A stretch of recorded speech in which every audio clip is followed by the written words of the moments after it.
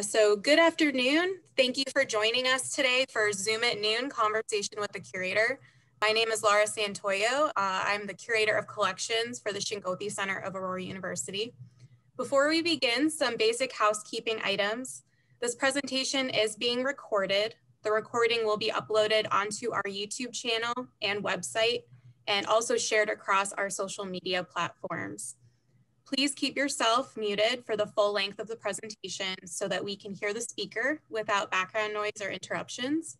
If you do have a question for our speaker, please drop your question into the Q&A box. Your question will be answered after the presentation if time allows.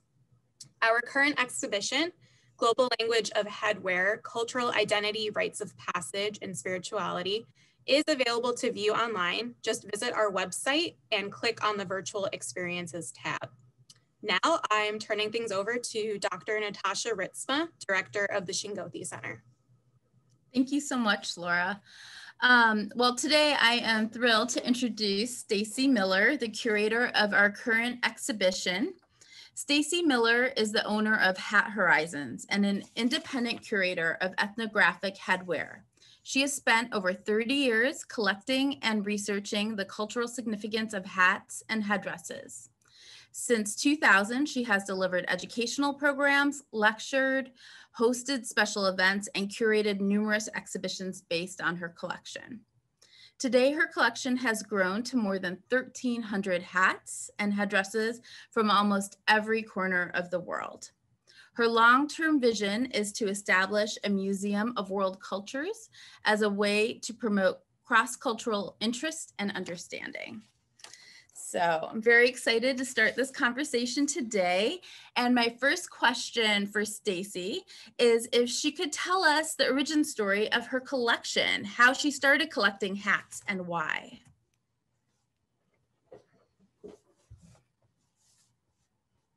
Stacey, I believe you're muted. Sorry about that. Okay. Oh, no worries. So I don't think of myself as being a collector or an acquirer of things in general. So it sort of surprises me to look back and see all the hats that I've collected and a household filled with hats and headdresses. But I really started collecting by mistake. It was never an intentional thing to do. But years ago, I had an opportunity to live with a family in Spain. And after college, I always loved to travel and I've always enjoyed learning other languages. So after college, when this opportunity came, I thought, oh, perfect. This would be a great thing to do. And I'll go and spend several months and teach myself some Spanish. So I arrived in a sleepy little town in Andalusia, armed with dictionaries and workbooks. And I get up every morning and translate an article in a newspaper or magazine. And one day it was a short advertisement that I happened to see and translate. And it was for a man in Madrid who was looking for people to accompany him on a trip driving from Spain to India. So an overland trip in a pretty remote part of the world. And I got the information, and I think I'd been probably in Spain maybe a month at that point, but I left Spain and set off with a group of 22 Spaniards, none of whom I could actually talk to at that point in time. And we were driving in a reconfigured school bus. So we're really traveling sort of like gypsies. This was definitely a low budget excursion for us. But we arrived about a week later in Istanbul. And this was in the 1979, 1980. At that point, Americans, for the most part, had stopped wearing hats. So I woke up in the bus the next morning. We were parked on a main square, and I was just so startled to see a sea of skull caps walking by the bus outside of the windows. And all the men in Turkey at that point were wearing skull caps. And we were seeing many of them because we were parked very close to the Sultanahmet Mosque, which is a tourist attraction, but it's also a place of worship for the Muslim men in that community. And all the men were going to say their morning prayers. So I was sort of intrigued by seeing all these men with these decorative skull caps. And for about 25 cents outside of the mosque later that day, I bought my first hat. And that's the one you see on your screen. It's a very simple white skull cap with just cotton with a little bit of embroidery on it. it cost me nothing, and it was a perfect souvenir. That's really why I bought it. It was something I could jam in the bottom of my backpack, but it was also very evocative of the culture that I was experiencing there. So it was really a perfect souvenir, just a nice little remembrance. Little did I know that 1,300 hats later, that's what it would evolve to. But the inspiration for my hat collecting is really the revelation that hats aren't something that you just wear, as we do in our society for the most part. We put them on if it's cold, if it's rainy, if we want to keep the sun off our faces. But people wear them as a way of sending, in other parts of the world, the hats are really very, very significant. And I learned as I traveled on this trip east from Europe all the way to India, that every day we'd see people wearing very different styles of hats. So that's really what intrigued me and sort of got the collection started. Wonderful. So on the screen now, we have a variety of hats that our audience is very familiar with. And I was wondering if you could talk about how the hats we use in our everyday lives and to mark occasions and holidays, and how they connect to your exhibition. So the thing that intrigues me about the hats is the insights that they offer into the cultures that they come from, and also individually to the people who wear the hats. And so it's easy to look out for the hats, for instance, that are in the exhibition and see some things that are very unusual and look very foreign to our eyes. But we sort of forget that we also have hats. And I think in particular, we forget that the hats might actually say something about who we are and where we fit into our society. So I like to remind people that the hats also give us some perspective on our culture as well, not just learning about other cultures. Baseball caps, of which I have 2 here, are ubiquitous. So we tend not to think much about them. We sort of take them for granted. They're popular, they're very practical, but they also give us a perspective on who we are. So the John Deere cap, I always like to hold out as sort of an indicator of where a person might live, what kind of work they do. It's typically worn by farmers in the Midwest, although you see people a lot on lawn tractors and so forth. But that hat makes a statement about who that person is. Just like the, I guess it's the White Sox in Chicago. A hat we forget will also often tell people where we come from, what community we belong to, in the sense of sort of identifying favorite sports teams. It might indicate to people where we went to school, where we go on vacation. So the hats in subtle ways, or maybe perhaps not so subtle ways, send messages about where we fit in. The cowboy hat is interesting because it's a hat that is really very unique to the United States. You could take it almost anywhere and people would recognize it and associate it with the United States, and a part of our history of sort of the cowboys and Indians, which is really unique. I'm always, when I travel, people are always familiar with Westerns and John Wayne, and they understand the association that particular hat has with our culture and with our history, the sort of the whole westward expansion. And it also symbolizes a cowboy who I think in most people's minds is very self-reliant and independent. So again, it has a lot of meaning in that sense. You have also up there a graduation hat, which represents in many ways a rites of passage for American students. And a lot of the hats that I have in my collection and several that are in the exhibition, and I can think of one in particular from Africa, that is used really in almost the same way. Again, different cultural concept, but it's the idea of identifying a person's transition typically from childhood into adulthood, which is what the graduation cap does, and then often from adulthood into being a married person. And a lot of societies have all of those hats that represent all of those transitions and different stages in a person's life. The Santa hat is interesting. Again, it's a hat that is sort of very symbolic. And I think when kids see it, they think of this magical person who's going to bring them presents and so forth. And many of the hats that I have on exhibition are hats that also have magical qualities in a sense. They are going to, bring good things to that person. They will, many of the hats will scare spirits away, but also they have auspicious powers. And I think if you asked any little kid at Christmas time the significance of the hat, they would be very excited and happy because of what that symbolizes. Great. So we have 88 hats on view from your collection. And in preparing for this conversation, I asked you which hats were the most meaningful to you. So I'm going to share some images and ask you to tell us why these particular hats are the most meaningful to you. Okay, it was sort of hard to pick which ones, but this hat is important to me and meaningful because it was one of the first hats I think that I bought when I was not actually traveling overseas. So it wasn't something that I found in a local market, but it was a hat. I was driving actually from New Jersey to Kansas City. We stopped in Pittsburgh and went to the Carnegie Mellon Museum. And this was a hat in their museum shop that was being deaccessioned by the museum itself.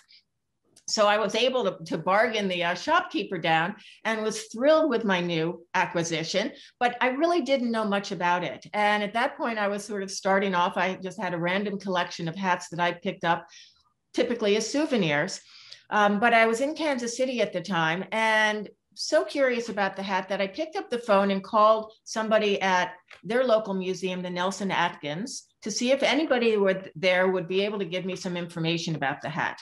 And they have a wonderful collection of African art, and the curator there offered to spend some time with me. So I brought him the hat and he looked at it and was pretty impressed by this hat, particularly because of the writing on it.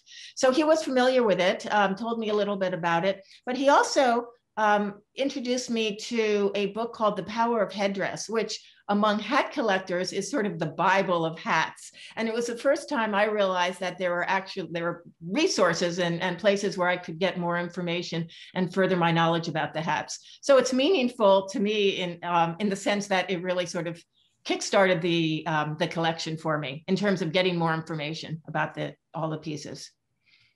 Great. Can you tell us a little bit about this hat? So this is a hat from the Philippines. It's a gourd hat that's known as a tabangol, and it's a very recent acquisition. But this hat, as simple as it is meaningful to me because of the personal connection of how I came to acquire it. So I was working on the exhibition late one night, doing some research and trying to understand where these hats came from, how they were worn and so forth. And I was looking up gourd hats from the Philippines and found an article about a hat maker in the northern part of the Philippines who had been named a national living treasure, which used to be a UNESCO designation. And this particular article had a byline from the author and an email address for him.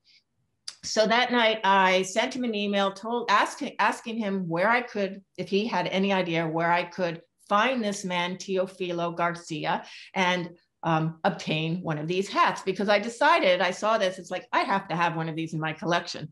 So he wrote back immediately with the instructions to friend on Facebook a man named George Leyland. So before shutting off my computer that night, I sent George a Facebook friend request and went to bed. And the next morning, a few hours later, I got up and I had messages from George saying that he had already spoken to Teofilo and had ordered a hat for me. So I was just amazed at how quickly all this took place and how responsive people were. So he kept me, so I would periodically, like maybe every week or so, get an a message from George giving me an update on the hat. And these are in the one picture, well, you see the finished hat. The other picture are all the gourds that Teofilo has collected. And I think that's the beginning of my hat sitting on top of them, because they started this right away. So I got periodic updates on the status of the hat.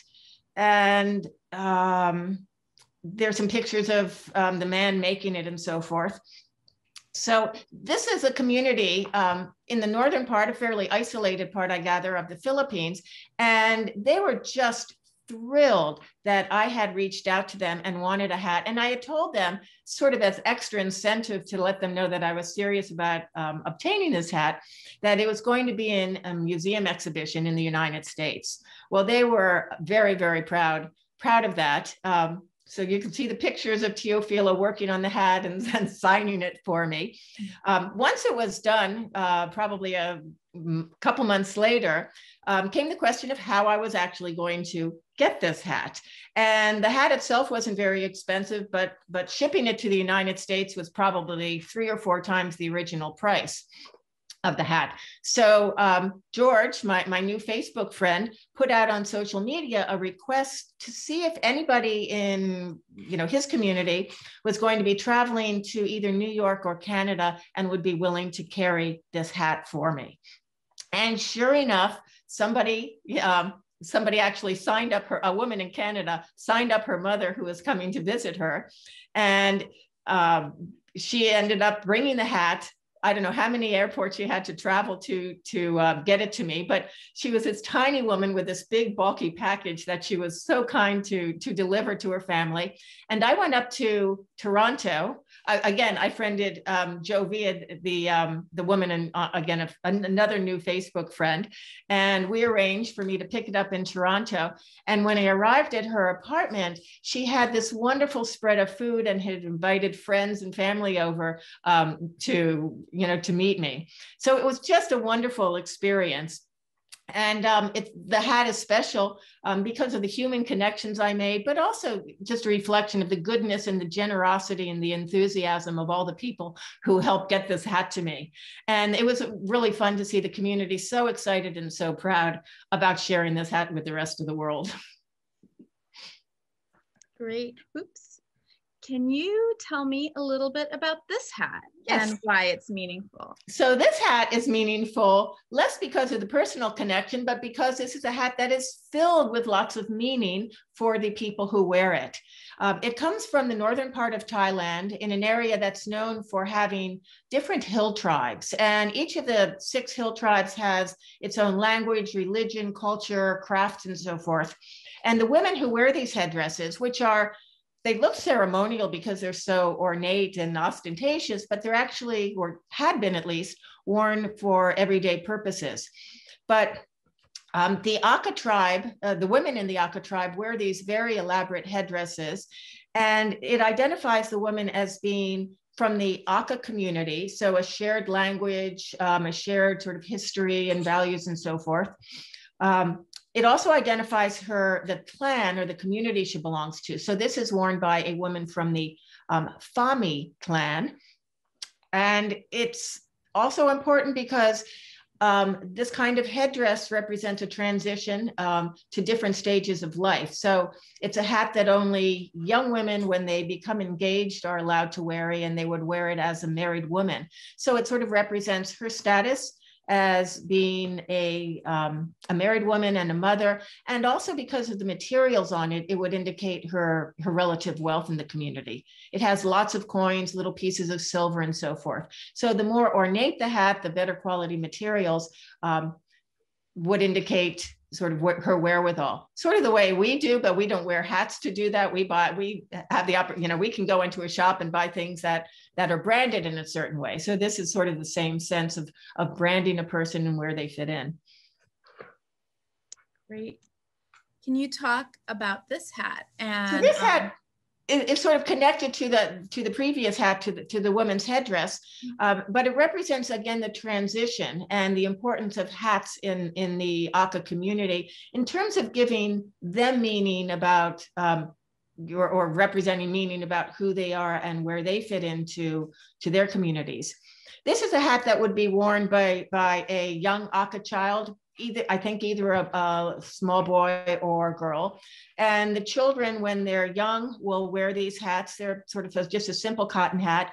Each year, the parents or the mother would add a little more ornamentation to the hat to, in a sense, as we might celebrate a birthday. And the boys eventually stop wearing the hats. The girls will transition eventually into a woman wearing a woman's headdress. So again, it represents a different stage in a person's life. So you can see a whole family of people from an Aka community there. And on the other side of your screen, you'll see the variety of Aka headdresses that these women wear. So you see the one that I had spoken about previously on the top, but the other four represent the different Aka clans or communities. So people in that area can tell exactly where this woman is from. So it sends an immediate message about the person wearing it. Great. And my next question is, how do you find your hats? And can you tell us a little bit about your criteria for determining whether you would like to add a hat to your collection? Always want to add hats, although I've got so many, I'm sort of reluctant to add any hats anymore. But so my collecting definitely is slowing down. But I find hats everywhere. And the internet has really just opened up a whole new world in terms of the ability to acquire pieces. So maybe I should blame the internet for having like 1,300 hats. But my criteria my criteria has changed. When I first started collecting hats, I was not terribly discriminatory. It was, it was a hat and it looked sort of unusual and interesting and was within the right price range. I'd buy it and then take it home and figure out what I was going to do with it or what I could learn about it. The hats I started to acquire really when I traveled. And as I said, I love to travel. So it wasn't something it's funny, I'd be in a place and just stumble upon a local market where people were wearing hats, or maybe they had old hats that they no longer wore, were really part of their tradition. So typically that's where I started finding hats. I've also gotten much better at when I travel, I would just sort of randomly be pleased when I found a local vendor. But now when I travel, I've done some research. I have a list of questions. I have pictures of the pieces that I'm looking for. So I've gotten much more diligent about looking for specific pieces. But I've also found that when I travel, asking about something unusual like a traditional piece of headwear or a hat has opened up all kinds of doors for me. And I've had experiences like in a market in India, I had a hat that I was looking for and showed it to somebody who I thought might have something similar that he or she was selling. And that person took the piece of paper to another person who took it to another person. And the next thing, there's a whole group of people congregated around my picture of a hat that I was looking for, passing it around and discussing it. And then they all disappeared. And one man came back to me and said, "Here, follow me." And I had no idea where we were going. But we walked through local neighborhoods that as a typical tourist, I would never have set foot in. And I don't know, in and out. And I'm thinking, oh my gosh, is this, where am I going? Am I ever going to find my way back? But he ended up leading me to a store that happened to have the hat, exactly the hat that I wanted. So it's just really opened up doors in terms of my interaction with local people when I've traveled, which has been very, very special. So the hat that's on the screen now, I actually bought on eBay. And it was it was an early eBay acquisition. To my amazement, it was being sold by a woman in Yemen. And I bought it. And again, eBay was pretty new. I wasn't sure what to expect. But a couple of weeks later, the package arrived with this hat in it. The package itself was literally covered, the entire thing except the address, with stamps from Yemen. And voila, there was my hat. So it was just sort of came from a long way. It was just a very surprising experience. And can you talk a little bit about this one as well? Well, this is a hat, a little bonnet from Slovakia. And I was traveling with a group of people. A woman who was sort of leading this group had spent a lot of time and had many, many connections throughout Slovakia, but particularly in a lot of the rural communities. So we were, I can't even remember exactly what town we were in, but this was an older woman that she knew. And we were just welcomed into this woman's home, and I had asked if there were any hats or pieces of costume that she had. And she goes into another room, pulls out a big old wooden trunk and started taking pieces out. And there were things that I think she had a wedding dress that as a young woman she had worn. She had hats that had belonged to her and her family. And she had very, very carefully and tenderly stored all these things away because for the most part, they're not worn anymore. But she had saved them, and I was able to buy a couple of hats from her. Great. And my next question, piggying back on this one, is could you tell us which hats have been the most difficult to find and the story behind this one? Well, some of the hats that have been the hardest to find are ones that at least I would think should not be that difficult to acquire. They're places that they're not like tribal communities that I'm never ever going to get to. But typically they're hats that I don't know why, they're just kind of tucked away, hidden away. So this is a Shinto priest's hat from Japan.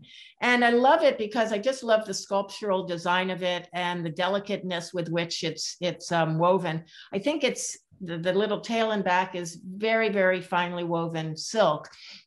But it's a hat that is very, if you see pictures of Japanese people at any of their shrines, you'll often see the Shinto priests wearing this. So I sort of had a hankering for one of these hats. Almost never find anything online or at tribal art fairs or auctions of Japanese pieces.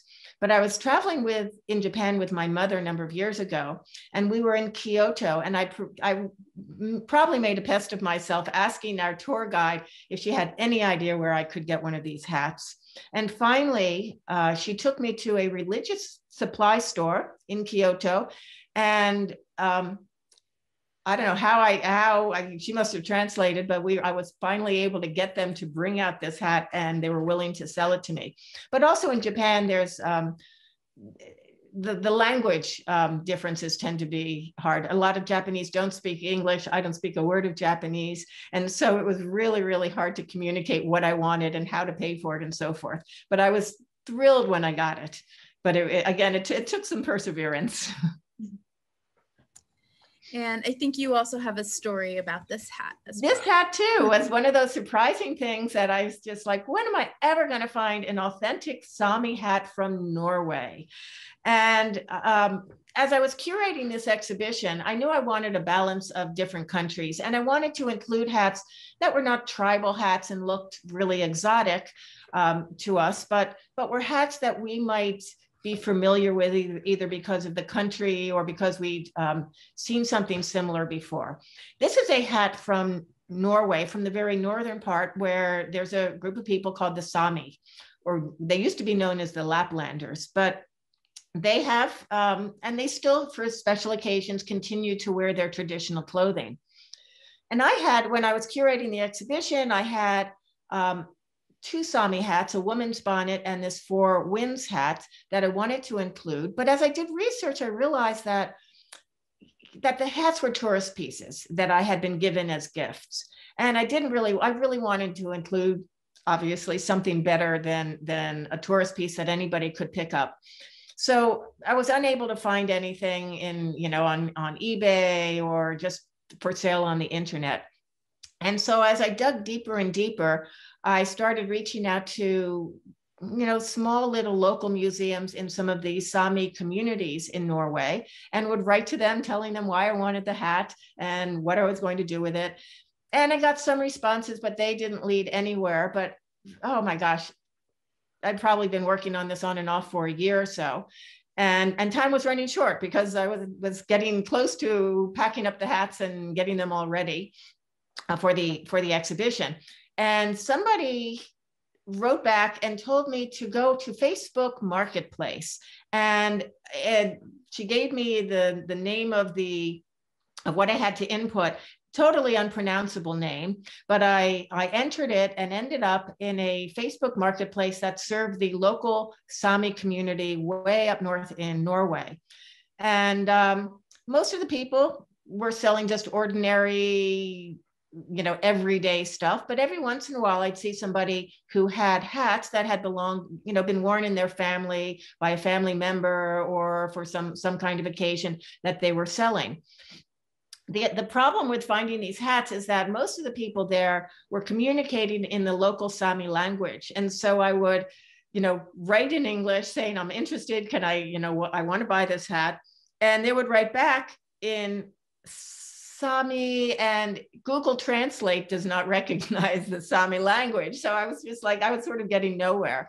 And then I ended up finding a woman who, I think she may have had a hat to sell or something. And anyway, she was nice enough and pretty much offered to help me acquire these hats, and told me that her aunt made the, for people in the community, the women's bonnets, and she knew somebody who made these hats. So, so I sort of she offered to work with me, and she made all the arrangements and went into these 2 different towns and bought the hats for me, packed them up and sent them to me. So she was just extraordinarily nice to do this for me. So I was really thrilled. But again, this hat took a lot of persistence to finally get it there. Great. So I know you have over 1,300 hats in your collection already. Mm-hmm. That I had asked you, which hats do you still have on your wish list that you don't yet have for your collection that you would like? And can you tell us why you're interested in still acquiring? Sure. Well, this hat is something that I'd love to acquire. I actually have that strange looking black wig that is on the woman's head. I have no idea how it's constructed. It's probably some kind of animal hair that's glued together, and it's used to represent horns. That is a piece that I had bought at a museum shop in Mongolia. But this was before I was really familiar with some of these hats. This is a traditional headdress that would have been worn by a Mongolian Khalkha, which is the name of the clan that she belonged to, woman, sort of an upper class woman within their community. And anyway, I had bought the black wig piece, not knowing that it came with all these other intricate pieces. And I love the piece because it's just so unusual and so intricate. So I would be thrilled if I found the barrettes, the clips, the wide clips that are on it, and all the other pieces of jewelry that are draped down the ends. And then this headdress is worn with a sort of a silver filigree cap on the top, and then that's often topped with another hat that you see her wearing.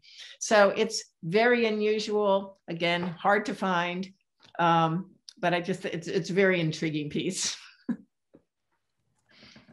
Can you tell us a little bit about this one and why you're interested in trying to acquire? Oh, sort of my wish list. I actually had an opportunity to buy one of these hats, and it was just well beyond it.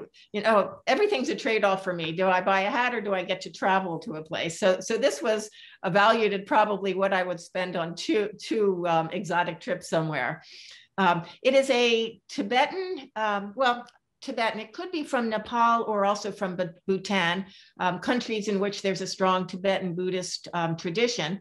It's a tantric crown that would have been worn or would be worn by a very high priest or monk within the Tibetan community.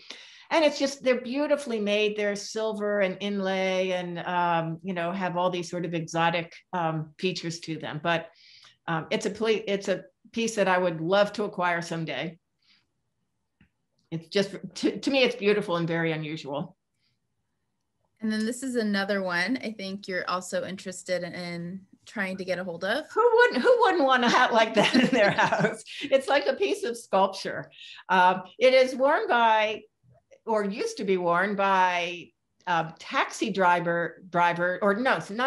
rickshaw drivers in Durban, South Africa. And it's just this really elaborate piece. I'd seen one years and years ago in a shop where the proprietor of the shop actually owned this hat and was unwilling to sell it, at least at that point. But they're just very intricately beaded object d'art. I don't know. They're just wild. Of course, if I had it, I had no idea where I would put it. But I loved the many of the cultures or ethnic groups in South Africa do really magnificent beadwork. And this has some beautiful beadwork on it, which is part of the attraction for me. Great.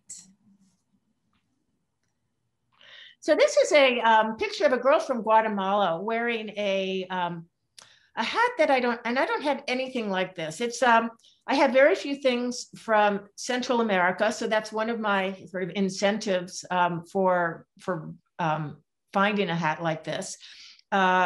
It's for me, it would be filling in a gap geographically in terms of a location or an area of the world that's not well represented in my collection.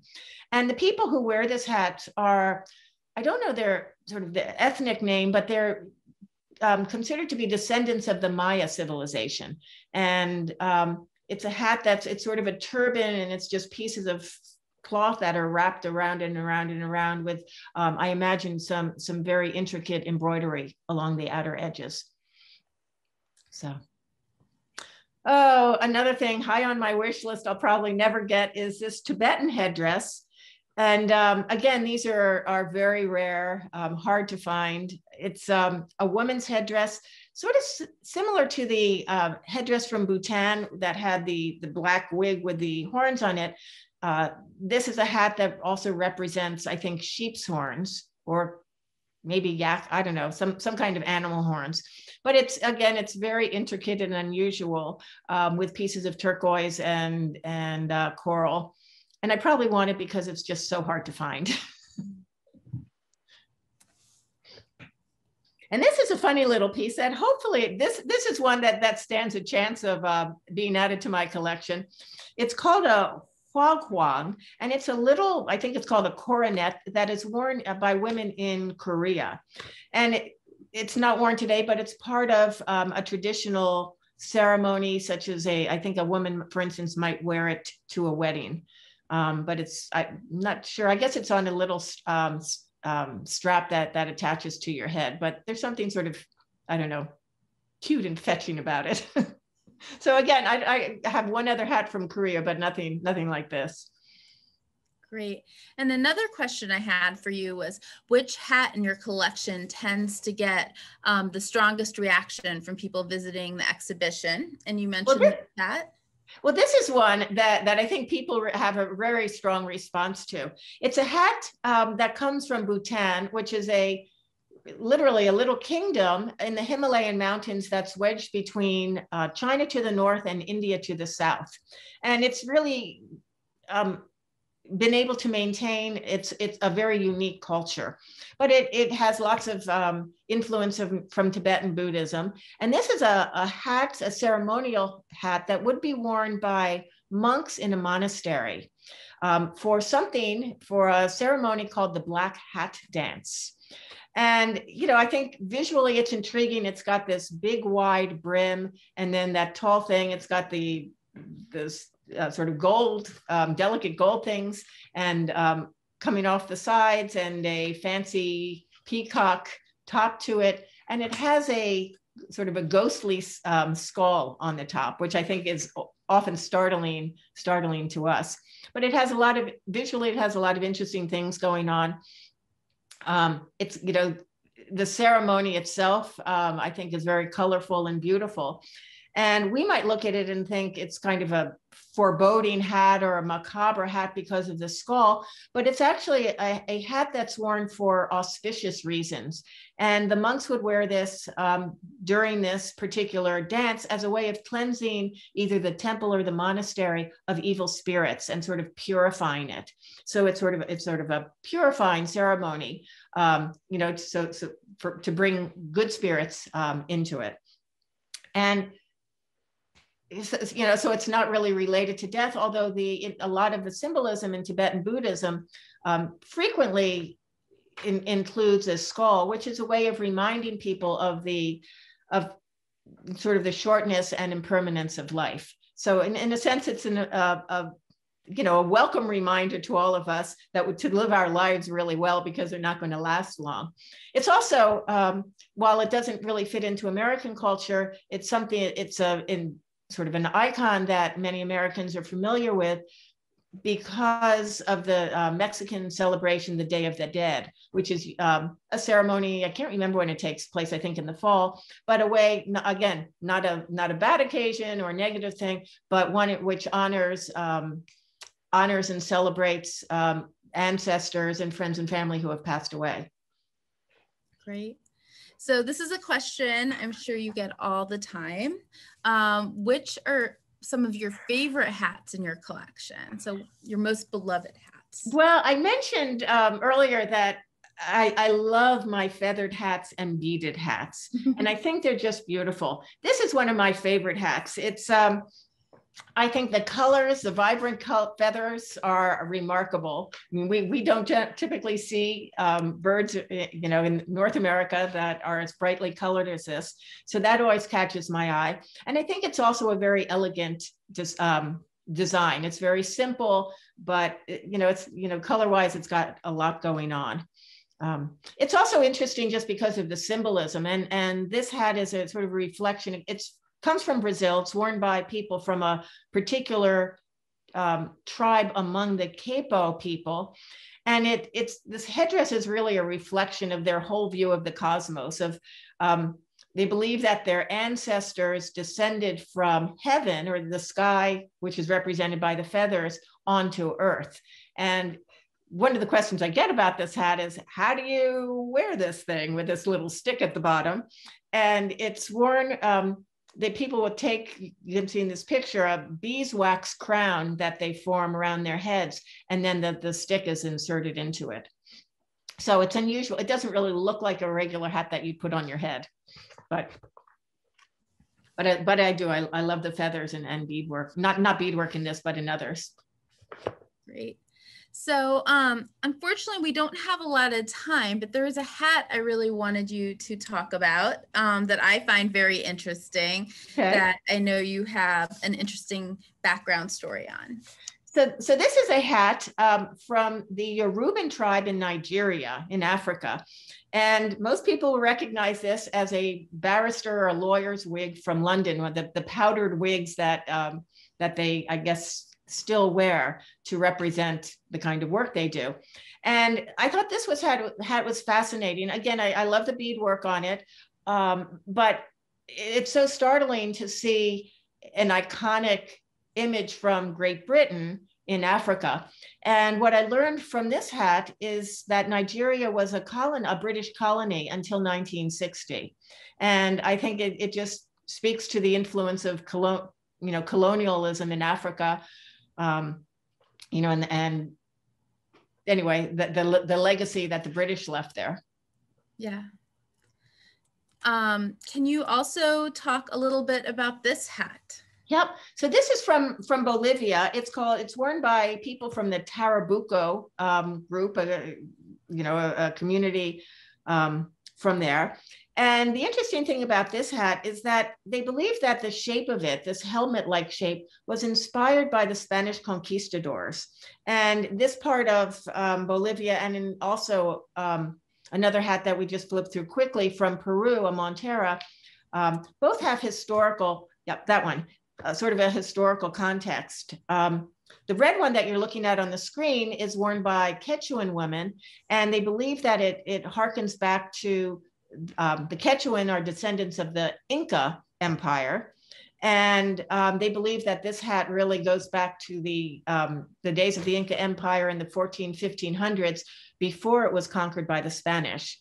And they worshipped a sun god called Inti, and they think, historians believe, that the shape of this hat sort of is a reflection of the sun god, and you can sort of see the round shape and then the rays coming out from the hat.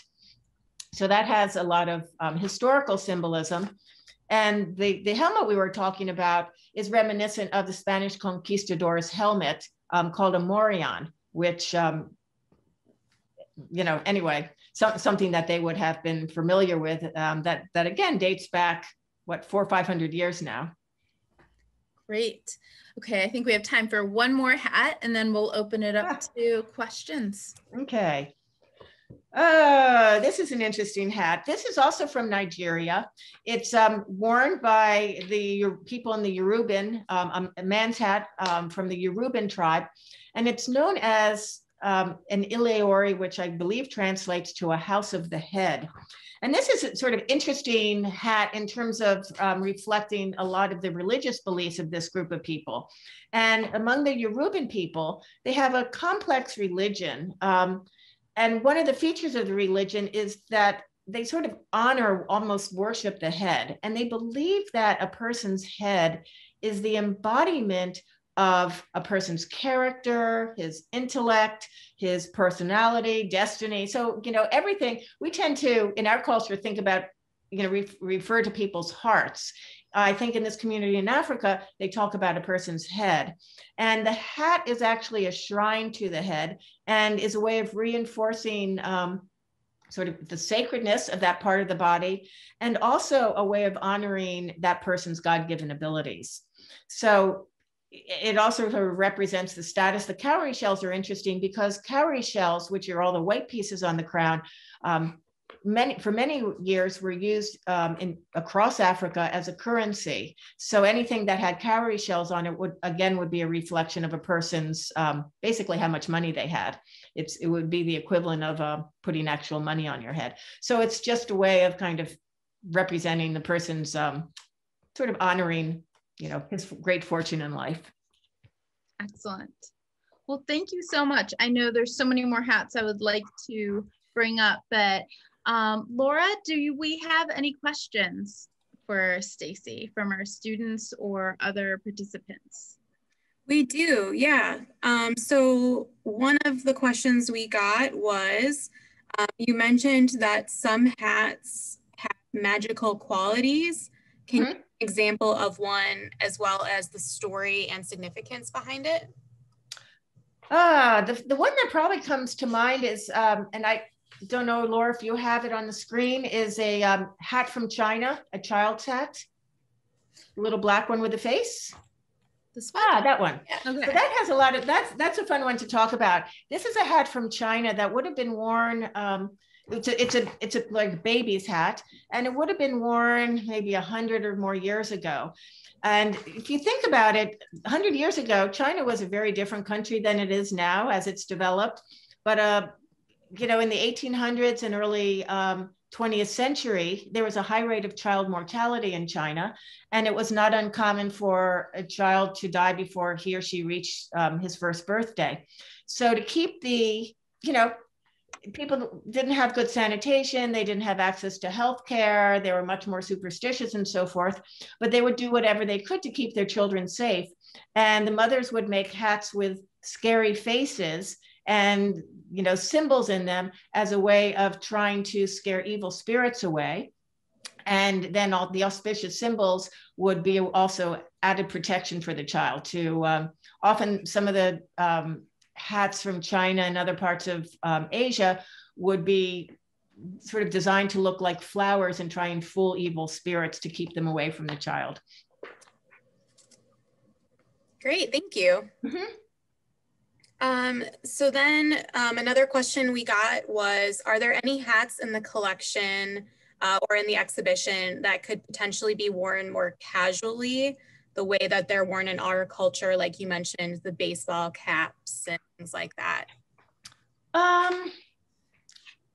There are, not all the hats are ceremonial or used in religious ceremonies or for special occasions like that. I do have a number of hats, and I'm trying to think of which ones they would be.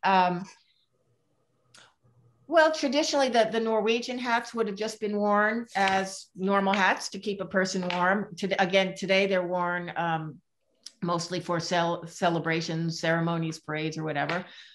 There's a hat from Africa that would have been worn, I think, pretty typically. It had cowrie shells on it. it's hard to tell, for me to tell, so much has changed in the world, even in 20 or 25 years since I acquired some of these hats, as to whether or not the people still wear them. The hats from Thailand, those women's headdresses, would be worn for generally everyday occasions. Wow. They're pretty heavy too. Yeah, well, that one in particular is heavy, yes, but some of that, they're heavy because they have beads and seeds and coins and all kinds of things. Yeah, it's remarkable that people would wear them every day, but they do. Yeah, that's pretty amazing. All right, and then another question we received, and I don't know, this might be, feel free to answer it or not. What's the most that you spent on a hat, or what was the most valuable hat? I actually get that question a lot. I think my most, oh boy. I don't really remember. Probably a couple $1,000, maybe a few $1,000. If it's more than $1,000, I pretty much want to take that out of my mind and not remember how much I spent on it. But I have a number of hats that are in the $1,000 to maybe $3,000 range, maybe not even that much. But most of the hats, I started off collecting hats because they were inexpensive souvenirs. And for many, many years, I really had no intention of spending money and, investing in the collection. But I think with any collection, it evolves over time. You get more interested in it, and you become more discriminating about what you want. So yeah, and unfortunately, most of the hats that I want these days are very expensive. I can imagine. So then I think the only other question we have time for is how did you pull, how was this exhibition pulled together? I had sent a proposal to International Arts and Artists proposing an exhibit around the hats, and sort of their mission is to bring cultures together. So it definitely fit into what the kind of work that they do. And it was a collaborative effort. I came up with some proposals. They wanted to cut it down. We went back and forth about how to arrange it, how many categories. And again, I feel strongly about representing different parts of the world, and not just places that we're not familiar with, but I always like to bring it back to a reflection about ourselves, or, sort of an American culture, things that we're familiar with. So, when we put it together, it was a balance of, we had 5 themes, and they also wanted an approximate similar number in each of those categories. And we wanted a distribution of different countries reflected in each of those categories. So it's a lot of little pieces in the puzzle. Many of the hats, because of the criteria, I wasn't able to include. So it was, I sort of juggled them around from one place to another. A little more complicated than I would have imagined it to be by the time it was all said and done. But one thing that again I feel strongly about is I don't want people to look at the hats and say, oh my gosh, these things are so weird. I can't believe people really wear them and put them on their heads. Because I think if people, from outside the United States, for instance, look at our headwear, they might think that what we do is unusual, or some of the hats that we wear, or perhaps the way, I guess I wouldn't say the way we dress, but it's very easy to look and see the differences in other people. But one of the things I want to convey with the hats is that they really represent values that people everywhere around the world share. And for me, they're a way of getting people to talk about not just our differences, but all the things that we have in common in terms of how we express ourselves, the kinds of things that we and people everywhere around the world want to say about who we are, the things we value, the things we believe, and so forth. So that was to me an important part of putting the exhibit together. Great, thank you so much. Mm-hmm. Thank you very much, Stacey. You're welcome. We greatly appreciate it. And I would like to also thank all of the people who joined us today on Zoom. And we have some more programs. So we'll have 3 more programs this month that will be starting on March 16th. So please check out our website to register for the events related to this exhibition. And thank you again, Stacey, for providing us with the opportunity to exhibit this. Thank you. It's been great to work with you both. Thank you. Thanks. All right. Thanks everyone for joining us today.